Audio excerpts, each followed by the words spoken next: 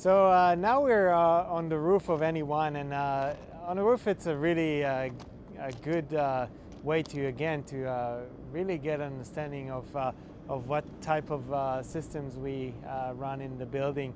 Going to the roof is it's very helpful. What we're going to do here is first of all we are going to look at each equipment and try to get as much information as we can from the name tags that are on the equipment, and again also have understanding of how our equipment is or equipment layout, and how each system serve what part of the building.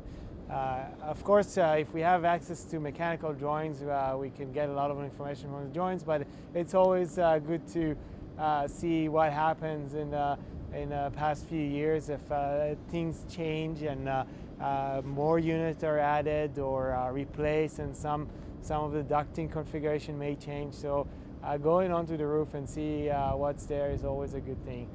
Sometimes you go on the roof and you see equipment that you're not going to be able to get much information from it. For example, we can see mushroom exhaust fans that you're not necessarily going to be able to see what the motor is running that mushroom exhaust, but at least you'd be able to know it's there, and maybe look in documents to see what is the CFM of the exhaust fan, and what the horsepower of the motor, for example. Another thing that I personally like doing is spend a little time on the roof and maybe take a piece of paper and draw on that piece of paper the roof layout, and put all that equipment on that piece of paper, so I can go back to the office and I have it in front of me.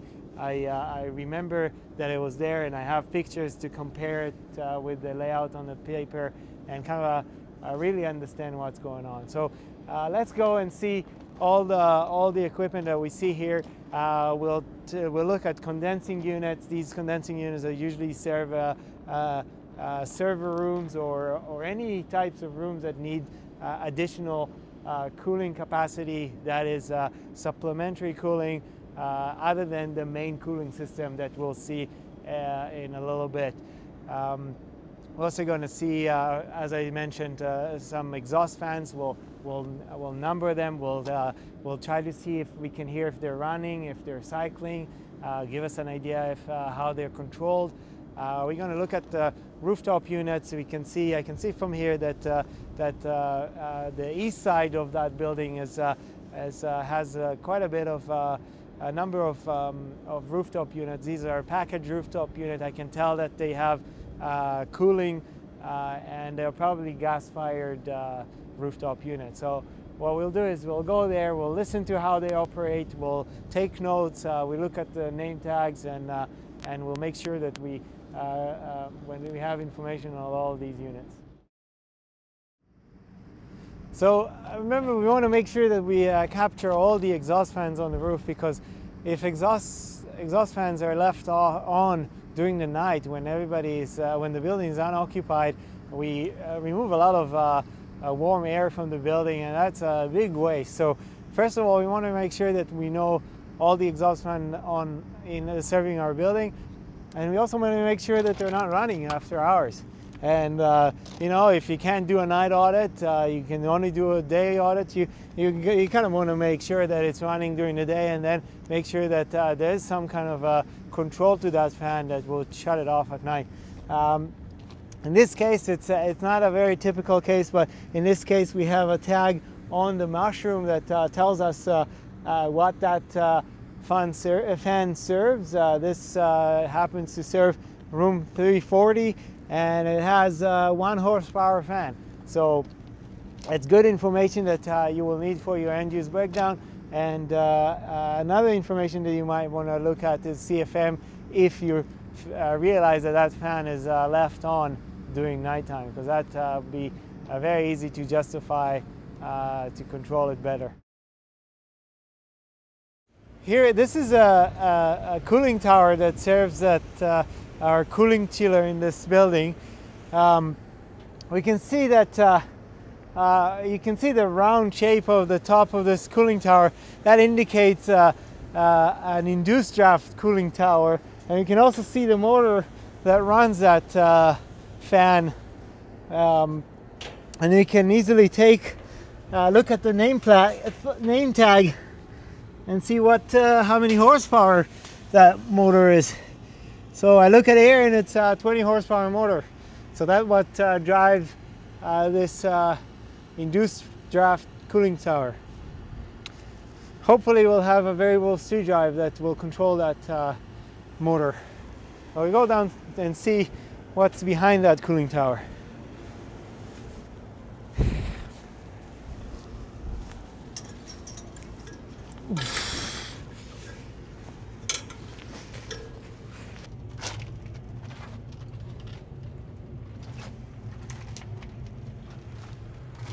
So as I was hoping to see, here's the variable speed drive that controls that the motor of the cooling tower fan, and modulate the speed of that fan as cooling load increase. We increase the speed of the fan to reject more of that heat to the cooling tower. Starting from the first rooftop unit, we're going to look at every unit, because every unit might be different and might be different from the original design. So again, if you have access to a mechanical joint, it may or may not be the unit that you end up seeing on the roof. So if you look at this rooftop unit, for example, again, this is a packaged rooftop unit.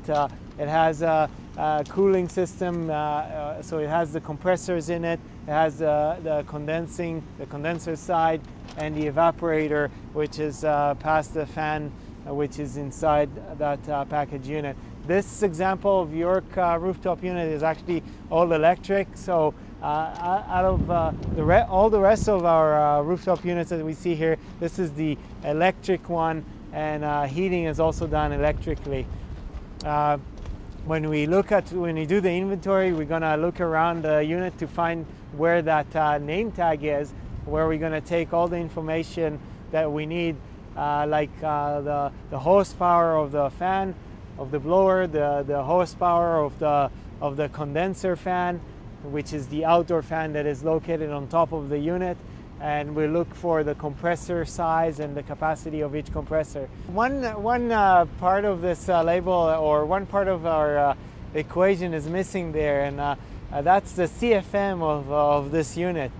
Most cases you're not going to find a CFM on the name tag, and you will either have to find it in the balancing report, or or search the model number of that unit and get the CFM from there. And obviously that's a very important variable in our equation. When we do our ventilation load calculation, we have to have some kind of an idea of how much air is provided from that unit. So that's one thing. And the second thing is you might want to look at this specific unit, is that you'll see that we have some kind of a closed damper here, and two more intakes on this side.